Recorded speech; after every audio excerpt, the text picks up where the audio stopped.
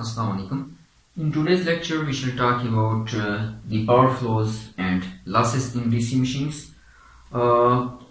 We know that efficiency of a machine denoted by eta is given by the output power of that machine and the power which is supplied to that machine. That is the input power.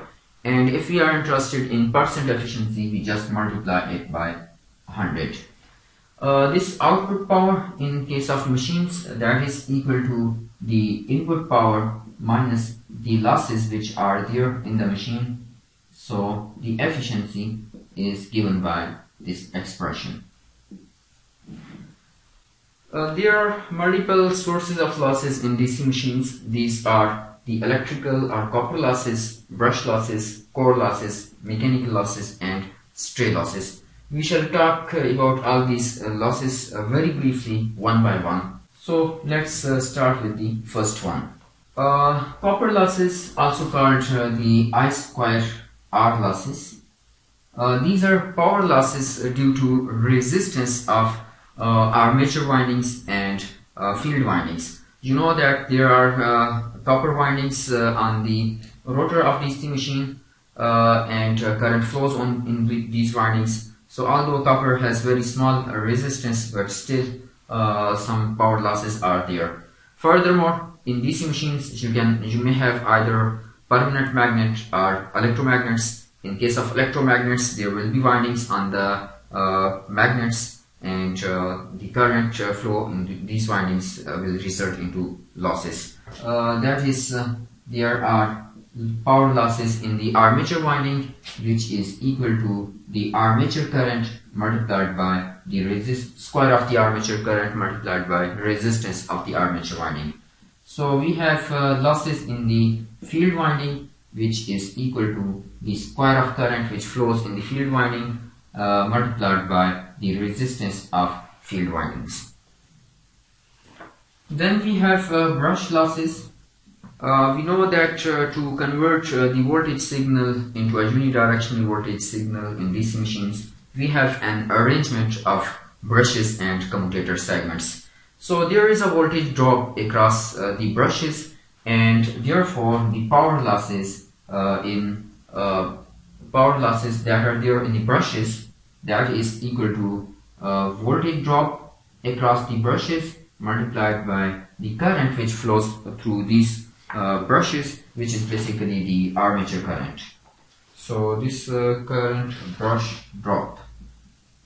This voltage is almost constant in most of the cases, and for a wide range of currents, armature currents is approximately equal to 2 volts in DC machines. Then we have core losses. The core losses include the hysteresis losses plus eddy current losses. So hysteresis losses are always there in ferromagnetic material, magnetization and demagnetization of that material that results into orientation and deorientation of domains that results into power losses. And since a rotor is also made up of some conducting material and it is rotating in the magnetic field, so voltages will also be induced in the rotor of the DC machine, and therefore currents will start flowing in the rotor. These currents are called eddy currents, and there will be power losses due to eddy currents. To minimize these eddy current losses, we generally laminate the rotor of DC machines. And in some cases, we even laminate the stator of the DC machine. That is the case when, for example, you want to achieve the speed control of a DC machine. Then you will not supply a constant DC voltage, rather that will be some fluctuating voltage, generally pulse width modulated PWM voltage. So that will result into eddy current losses in the stator as well. So there are hysteresis losses and eddy current losses. It has been experimentally found that these losses are proportional to the square of the flux density in the machine, and also proportional to 1/5 power of the speed of the rotation of the machine. Then we have mechanical losses. There are moving parts, and there is friction between moving parts. So there is power loss due to friction, and there is also friction between moving parts and the air. That loss is called windage loss. And again, it has been found experimentally that these losses are proportional to the cubic power of the speed of the rotation. And there are other losses which cannot be categorized into these things. These losses are called stray losses. These stray losses are generally taken to be approximately equal to 1% of the rated power of the machine. So these are the losses which are there in DC machines. Sometimes we draw the power flow diagrams for electrical machines. That gives a little bit more detailed description of the location where these losses occur in the DC machines. So let's draw the power flow diagrams for a DC generator and DC motors. In case of, for example, motor, the input power is the electrical power, and that is equal to the product of voltage that is applied to the machine, to the motor, multiplied by the current that flows into the machine. That is the terminal voltage multiplied by the current drawn by the machine, that is the load current. So the power which is supplied to the motor, not all of that is converted into mechanical power. Some of the power is consumed in the resistance of field and armature windings. So copper losses.